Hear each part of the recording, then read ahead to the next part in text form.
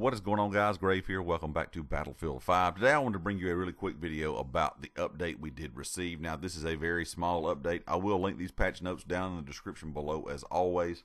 But this is pretty much the Tides of War Chapter 3 Trial by Fire update number 5. Now, this is pretty much just adding things kind of to the back end for the next large title update. You know, they can go ahead and start adding things into the game to have that ready.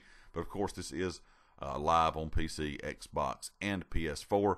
But the patch notes were not a lot. There was not a lot going on with this, but we did get some changes to a few small things. First of all, the AT rifle specialization was doing the incorrect amount of damage, so they fixed that issue. Also fixed an issue which made it possible to reset specializations.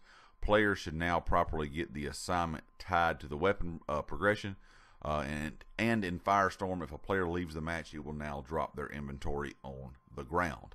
Also, some other changes that were made within Firestorm: fixed an exploit that was allowing players to land on the map earlier than other players, and increased the draw distance of players' parachutes, making it easier to see where they're heading from longer distances. And also did some improvement or stability improvements to the spectator mode.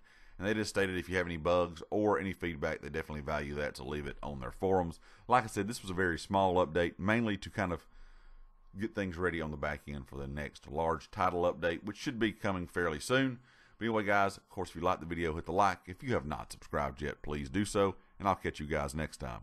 Peace.